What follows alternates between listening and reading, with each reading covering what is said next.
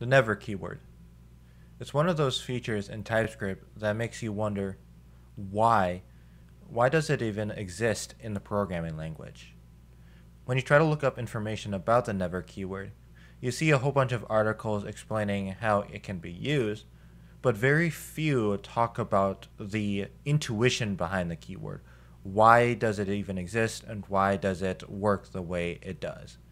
Well, in this video, I want to discuss why the never keyword works and what it truly means and why the use cases are the way they are.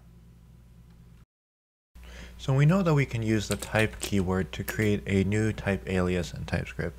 For example, we can create a type called color that is equal to a string. And then we can use this with a variable by saying const green type color equals green, like this. But in addition, we can also use type unions, where a type could be one or more different types.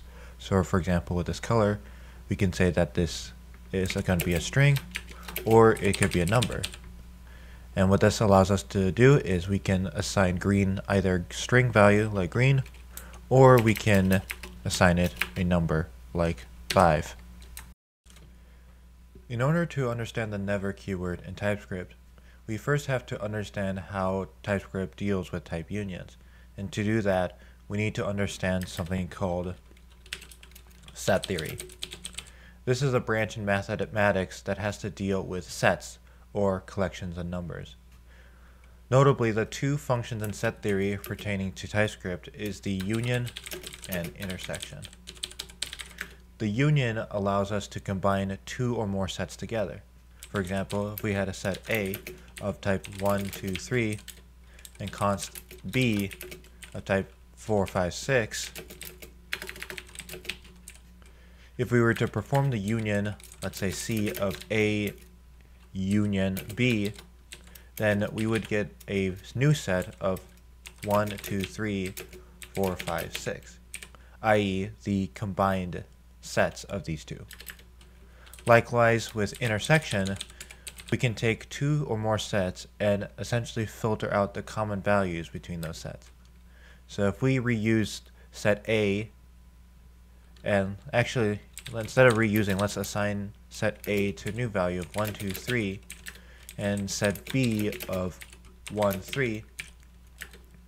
By performing the intersection of A intersection B, we would get a new set with only the values that are shared between those sets, which would be 1 and 3.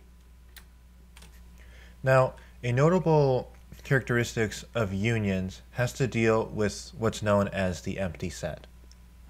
And the empty set is basically a set empty that has no values in them. If we were to take the union of an empty set with another set, you will notice a very peculiar behavior is observed. So for example, if we have a set A of 1, 2, 3, and then we took the union, let's say C of A union empty, since the union is the combination of sets, if we take set 1, 2, 3, and then combine that with the empty set here, we would still get 1, 2, 3, or also known as A. It doesn't matter how many sets that we union. We could have 60 billion different sets, but if we take the union of those 60 billion sets and then the empty set, we would still get those 60 billion sets. Once you understand a little bit about how set theory works in mathematics, then the never keyword is pretty trivially simple. The never keyword is essentially the empty set in TypeScript, or what I like to call it, the never keyword or type kind of represents nothingness. And what that basically means is that nothing can be assigned to never. If we created a variable called funkyvar and assigned it to type never, we couldn't assign anything to never. We can't assign a number or a string or an object or even undefined or null. Those values aren't even assignable to never. Now you might be thinking to yourself, golly, why would I use the never keyword if I can't assign anything to it? It seems pretty useless. Well, remember what we discussed about regarding unions in set theory. How the empty set essentially is deleted from the union. That is also equally true when it comes to TypeScript type unions. So for example, if we have a type called color, and we assign that to a string, but we also have a union of never, when we hover over the color type, we see that it's only a string. And that's because we took this here and then the union of never, and since the empty set gets deleted from the union, we get only string back. And this applies to n amount of unions. We could take the union of a number here, and an object, and yada yada, and then union that to never, but then when we hover over it, we still get string, number, or object. So now we know what really the never keyword is all about. Now we can discuss some of the use cases that the never keyword has and kind of dissect why the never keyword is used in those scenarios. The first one I want to talk about is a popular example with the never keyword, and that has to do with returning never from a function. So imagine that we have this following problem that we want to solve. We have a function called sum that takes in two numbers, a and b. And this function is very easy. We're just going to say a plus b. Now, let's imagine that we have another function called number or random. And all this function is going to do is either return a number or undefined. I'm sorry, this needs to be undefined. Number or undefined. It is going to be random though. Kind of. We're gonna just return a number for now, but in the actual implementation, this would be random, whether it would return a number or undefined. And so let's imagine that we have a variable called a that is going to be number or undefined, and then const b equals number or undefined. And then when we hover over a and b, we can see that we have a union of number or undefined.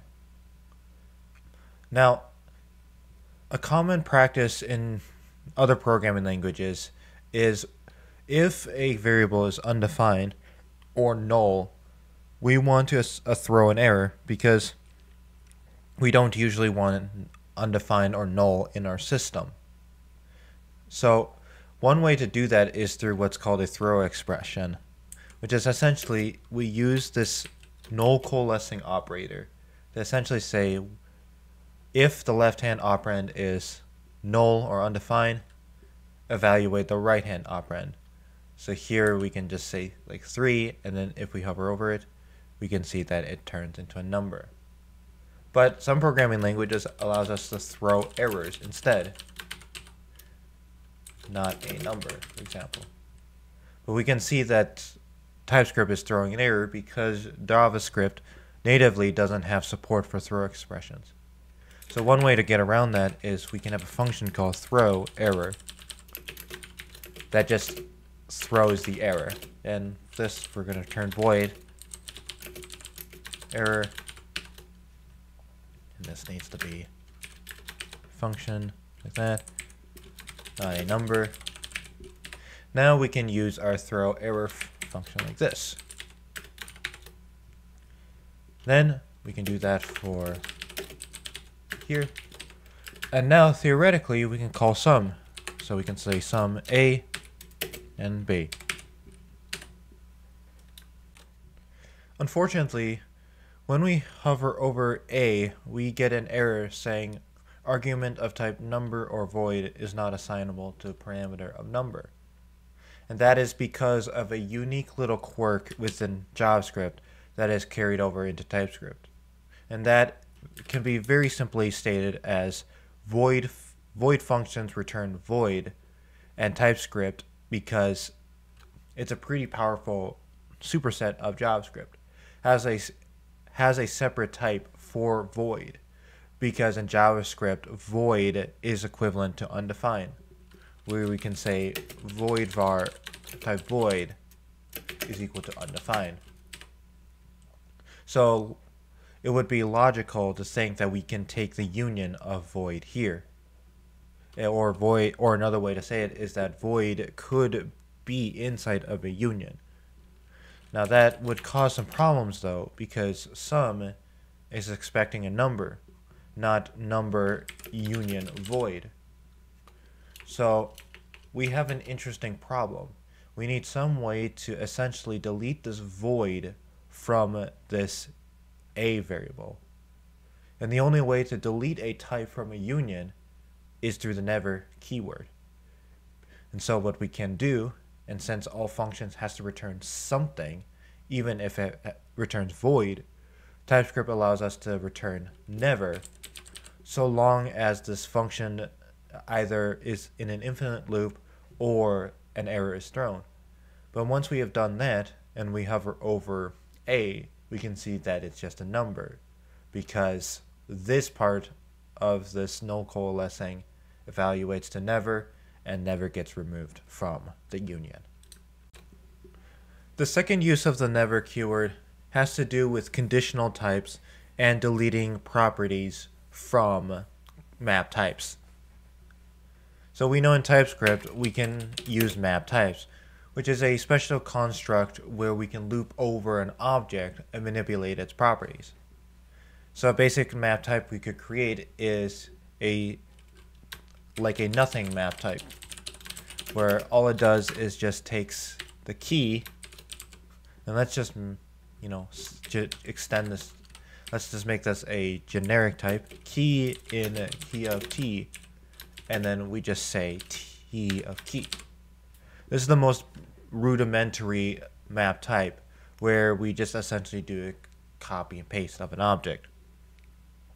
But let's imagine that we want to delete a property from t.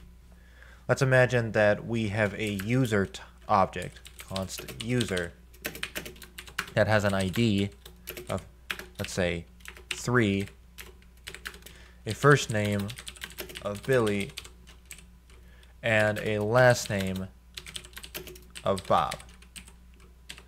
And we want to create a type that is essentially the copy of user, but we want to remove this ID portion. Now to do that, all we need to do is we're going to create a type called user without ID. And here we're going to create a map type like we did in the previous example, where we say key in key of type of user. And then for the return type, we just want to return type of user key, like that.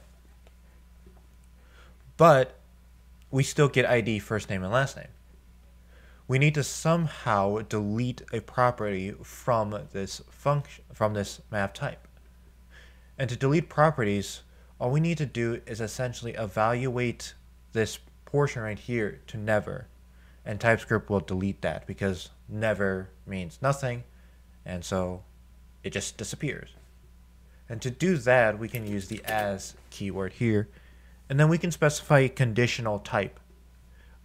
And for this example, we're just going to say key extends ID.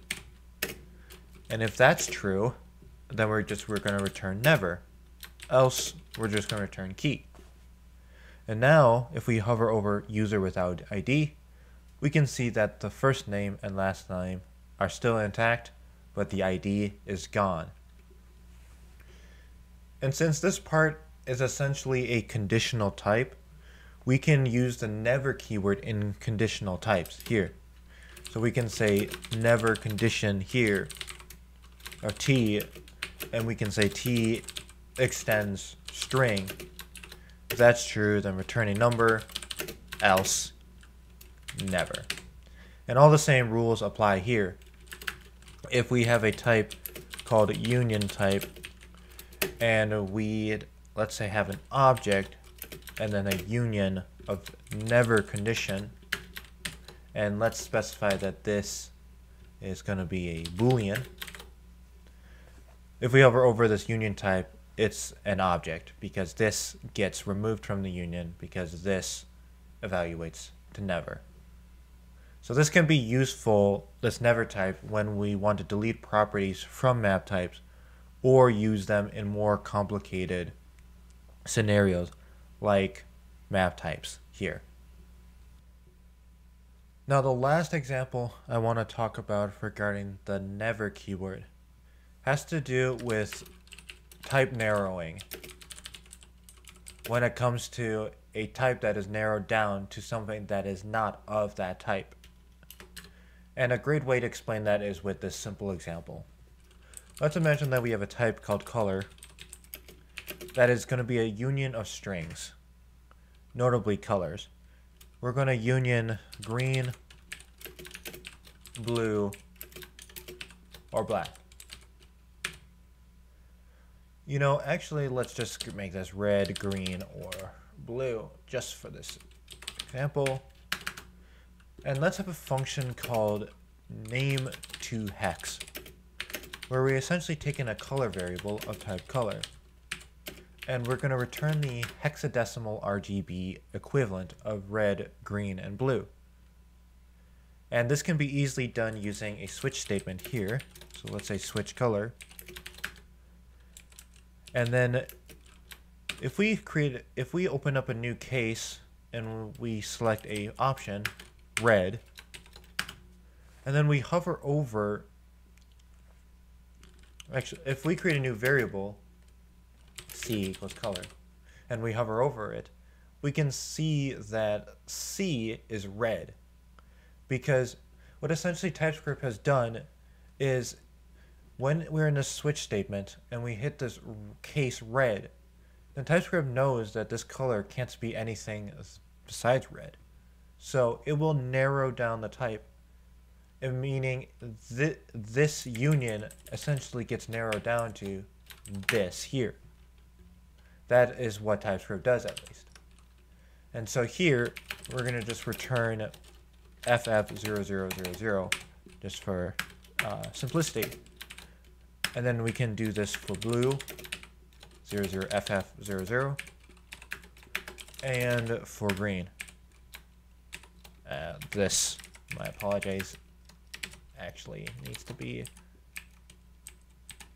in a different order. I made a mistake there. Okay, and this is 0000ff, like this. And this is what the type narrowing system does. If we get into this green case, then the red disappears and the blue disappears. And if we're in the blue case, then red and green disappears from the union. Now, in JavaScript, we have the ability to create a default case.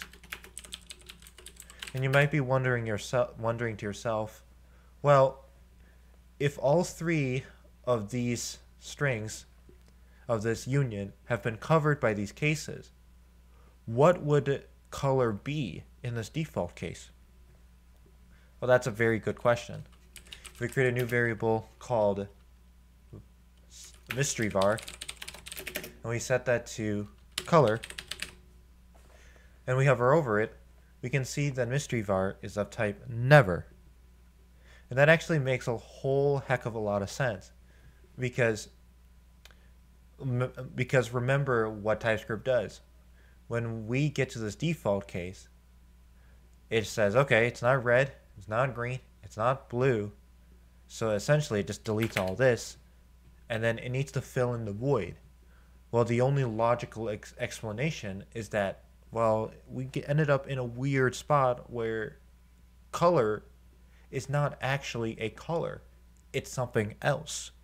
So it just returns never, like that. Because obviously it's not a color, so we ended up in a configuration that if we use TypeScript in its most pure sense, you could say, without introducing any any's, then we ended up in an impossible situation. And the reason why this impossible situation could happen has to do with the any keyword. So let's imagine that we had a variable here called color, and we set this to any, and then we said this was purple. Now if we were to call name to hex and pass in this color, TypeScript is completely happy. That is because the any keyword essentially disables type checking. TypeScript is going to assume that you know what you're doing. So that is why we need this default case statement sometimes. And this is what's known as an exhaustive check here, where we create a variable called exhaustive check here that's of type never. And then we can just do something like console.log exhaustive check or something, or some error. And that will handle the unusual case where an any variable is passed to a function. Normally this wouldn't be necessarily a problem because if we've been using TypeScript throughout the whole project without including any JavaScript and we correctly typed everything, then this should not happen. But we need this just to be safe. Well, we just went over a quick explanation of why the never keyword works the way it is. All in all, the never keyword can be summarized as nothingness, or also known as the empty set. Whenever you see the never type being used in a union type or in an intersection, you can just imagine that it just has been deleted from that union or intersection. And with that knowledge, we can start explaining why some of the use cases work the way they do. And those use cases are, 1, we can return the never type in a function if we can throw an error or are in an infinite loop. And this can be used when we want to use throw expressions, or we want to call a function in an operator that can be evaluated to a variable, like the null coalescing operator or the ternary operator, stuff like that. The second use case of the never keyword that we explored has to do with conditional types and map types, where we can delete properties from a map type by essentially reevaluating the property key to never, which will effectively delete it from the map type. We also discussed very briefly about how the never keyword can be used in conditional types. And lastly, we talked about the never keyword when it comes to type narrowing using switch statements and if conditions, where if we have a union of specific types, for example, like string literals, and the type narrowing system narrows the type down to a value that isn't within that union, how the never keyword can be used to capture that specific scenario in the switch statement or if condition. And with that, those are the 3 main use cases of the never keyword. If you found this video helpful, please make sure to like and subscribe. And with that, I will see you next time.